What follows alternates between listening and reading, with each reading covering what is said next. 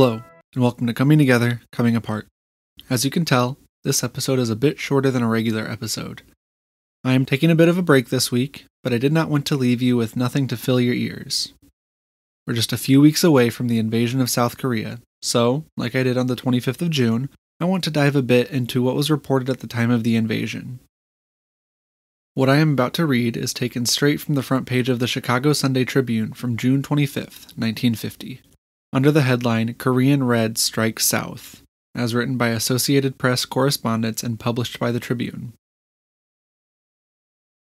Communist troops from North Korea invaded South Korea at dawn today on a wide front, but United States military advisors said the drive was virtually stopped by this afternoon. Heavy artillery fire was continuing, however, as the North Koreans attacked at least 11 points. Tanks supported the attacks on some fronts. The advisor said the Northerners pushed 3 miles south of the border at one point before they ran into the first determined resistance from South Korean forces.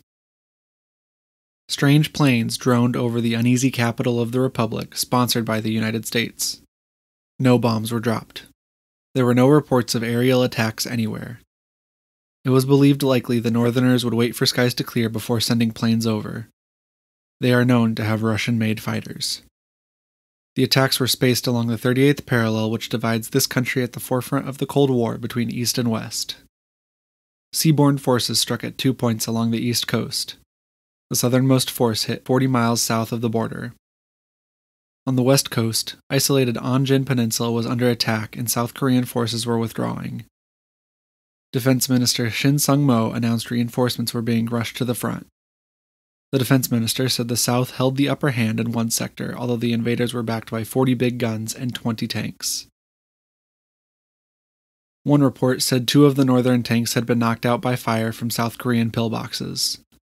Amphibious landings were reported on the East Coast, as much as 40 miles south of the dividing line. The border city of Kaesong, only 40 miles to the northwest, was said to be partly occupied by the invaders.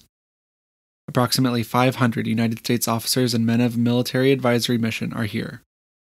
In addition, there are numerous United States officials, businessmen, and missionaries. The last United States combat troops were withdrawn from South Korea in June of 1949. Seoul has a population of approximately 1 million. Already, Onjin Peninsula, northwest of Seoul, was reported being evacuated. Southern troops were getting out as best they could. United States advisors never have considered the peninsula defensible. It is cut off entirely from the rest of South Korea, except by sea. Northern assault was reported in regiment strength in the Chuncheon area, about 50 miles northeast of this capital. 2 amphibious landings were made on the east coast, at points 20 and 40 miles south of the border. The first came at Kanmun, 20 miles to the south of the border, at 6 a.m. The second hit Samchok, 40 miles south of the border, at 9 a.m. The 2 landing forces were estimated at 600 men each. Kaesong, only 40 miles northwest of Seoul, was partly occupied by the invaders this morning, it was reported. Kaesong is less than a mile south of the border. The present division of Korea was made possible at the Yalta and Potsdam conferences, in violation of the agreement reached at the Cairo conference among the United States, Great Britain, and China, pledging Korea its freedom. These deals made possible the establishment of a Russian-dominated government of that part of Korea situated north of the 38th parallel. Although the southern part, which now constitutes the Korean Republic, is more populous, with an estimated 21 million inhabitants, the northern half is more industrialized and contains valuable mineral deposits. After the war, the surrender of the Japanese in South Korea was accepted by the United States, which thereupon installed occupation troops. These troops were withdrawn on June 30th, 1949, with the exception of some 500 technical military advisors to the Republican Army of Syngman Rhee, 75-year-old president of the Republic.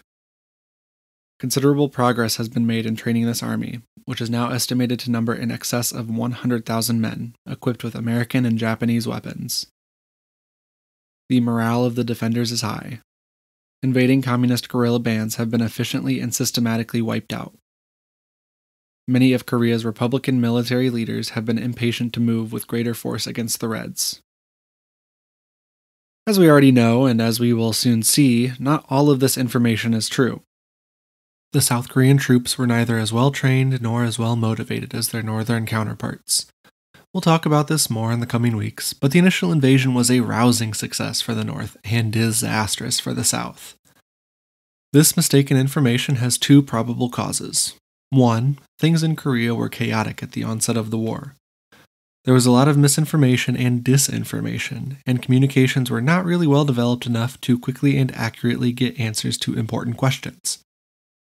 2. The information war began as soon as Red Boots crossed to the 38th parallel, and ensuring that the American public did not know just how disastrous the first days of the war went was key to ensuring domestic support for rapid intervention under the banner of the United Nations.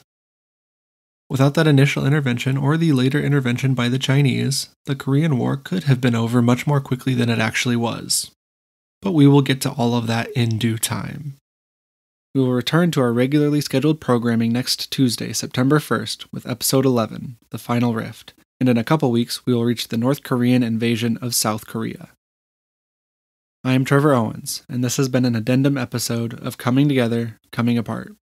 Thank you for listening, and I hope you have an enjoyable week.